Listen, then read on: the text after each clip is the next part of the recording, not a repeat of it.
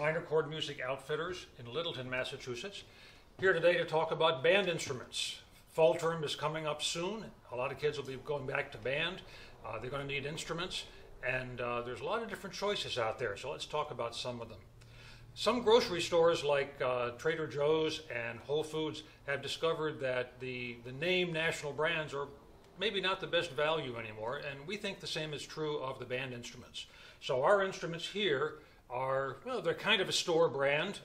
They're brought to us by an importer in New York City who travels to China, where most student-level band instruments are made these days.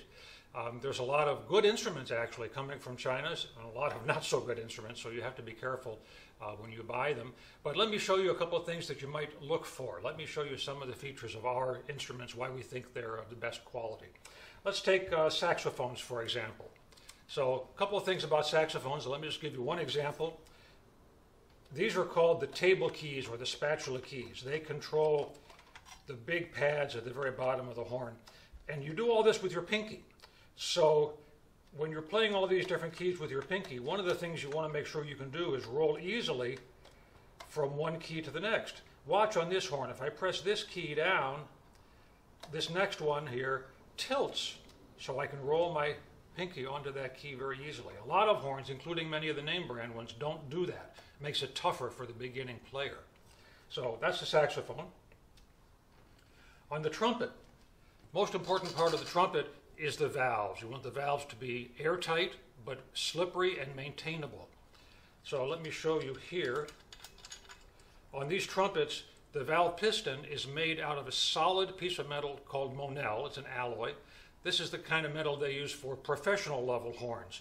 That means that you can maintain this valve and take out dings and dents and so forth without scraping through a plated surface. A lot of the less expensive horns have just a chrome plating on their valve underneath this soft brass. Once you wear through that, your trumpet isn't going to play very well.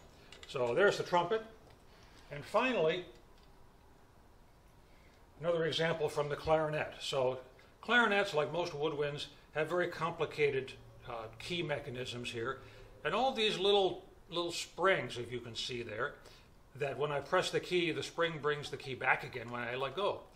And on a good clarinet, like this one, there's a little brace down here with an extra screw that keeps that post from turning under the pressure of the spring. Without that little extra brace, the pressure of that spring, as it tries to push the key back up again, could instead turn the post. Then the instrument's not going to play very well. So again, better quality horn is going to have that post with the extra brace, the extra screw to keep it from turning under the pressure of the spring. So there are several examples of our band instruments. We both rent them and sell them. Very reasonable price. With our instruments, we of course have a rent-to-own program.